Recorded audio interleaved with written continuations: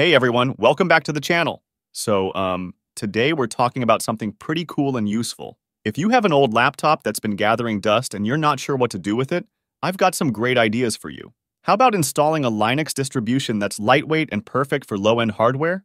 Yeah, you heard that right. You can still enjoy performing basic tasks like web browsing, word processing, watching videos, and listening to your favorite music. So in this video, I'm going to walk you through some of the best Linux distributions you can install on your old PC to breathe new life into it. First up, we have Bunsenlabs Linux. This is a successor to the Crunchbang project, for those who remember it. Bunsenlabs is based on the Debian stable branch, which means it brings modern applications to your low-end system. It comes with a 32-bit version for older hardware and a standard 64-bit version for more regular setups. At its core, Bunsenlabs is powered by a pre-configured open-box window manager with a stunning tint 2-panel, pre-configured conky, and JPEG menu. It's super fast, stable, and has a really nice look to it. Plus, there's help and support available via official forums, which is always a plus. Next, we have Bodhi Linux. This distro is all about providing a minimal base system, giving you the freedom to install your preferred software packages. It's based on Ubuntu and uses the Moksha window manager. Bodhi Linux ships with only the essential software to get you started, like a web browser, file browser, and terminal emulator. The latest release, Bodhi Linux 7, came out in August 2023. For installation, you need at least 768 MB of RAM, a 1 GHz Intel AMD processor, and 10 GB of hard disk space. But of course, 1 GB of RAM is recommended for a smoother experience. Moving on, we have Trisquel Mini. This is another lightweight and stable Linux distro based on Ubuntu. It uses the LXDE environment, which is very resource-friendly compared to GNOME. Out of the box, it comes with basic applications like AbiWord, a web browser, Xburn for CD burning, and a document scanner. The latest release is Trisquel Mini 11.0, based on Ubuntu 22.04 LTS. To run it, you'll need 1 GB of RAM, 15 GB of hard disk space, and a 1 GHz processor. It's perfect for giving your old PC a new lease on life. Now let's talk about Sparky Linux. Also based on Debian, Sparky is a full-featured and lightweight operating system. It comes in 3 editions: Game Over for gaming with the XSE desktop, Multimedia for audio and video work, and Rescue for fixing broken systems. Sparky is versatile, supporting over 20 desktop environments and window managers. It's easy to install and use, with its own repository of applications and plugins. Minimum requirements vary by edition, but you can get by with as little as 128 MB of RAM for the CLI edition, 256 MB for LXDE and LXQT, and 512 MB for XFC. Then we have Lubuntu, which is one of the most famous lightweight Linux distros for old PCs. It's based on Ubuntu and uses the LXD interface, making it super efficient with RAM and CPU usage. Lubuntu provides essential applications like an image editor, Office apps, PDF reader, and media players. The minimum requirements for Lubuntu are 512 MB of RAM, a Pentium 4 or equivalent processor, and 12 GB of hard disk space. It's a solid choice for reviving old hardware.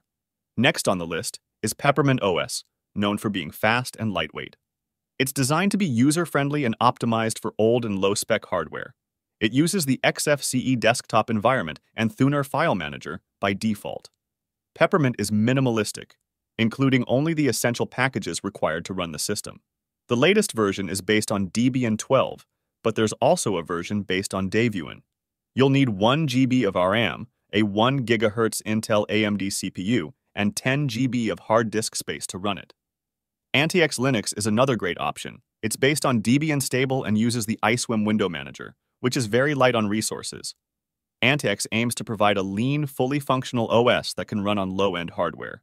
The latest version is Antix 23.1, released in February 2024. To run Antix, you need at least 512 MB of RAM, a 1 GHz Intel AMD CPU, and 7 GB of hard disk space. It's perfect for older systems and can even be used as a rescue CD. Puppy Linux is a classic choice for lightweight distros. Created in 2003, it's designed to be portable and can run on almost any hardware. It's super small, with a memory footprint of just 300 MB.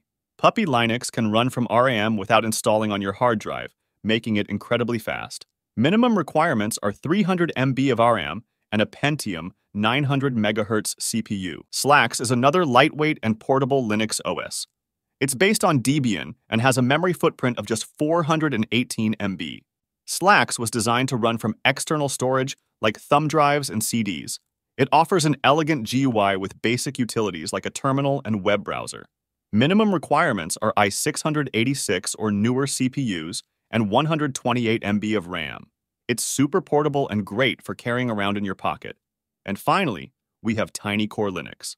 If you thought Puppy Linux was small, TinyCore takes it to the next level with a memory footprint of just 16 MB. Yep, you heard that right, 16 MB. The latest version is TinyCore 15, released in February 2024. It runs entirely on RAM and uses the FLTK FLWM desktop. Minimum requirements are 64 MB of RAM and an i486DX CPU. It's incredibly fast and perfect for even the most resource-constrained systems. So, there you have it. Most of the lightweight Linux distros we listed are based on Debian, which truly is the universal operating system. As technology progresses, more software complexity is introduced, requiring higher-end systems.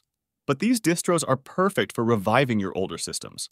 I hope this gives you some ideas about which lightweight Linux distribution to choose for your old laptop or PC. Each one serves different tastes and needs, but with one goal: to bring your old hardware back to life. So go ahead and take your pick. Thanks for watching.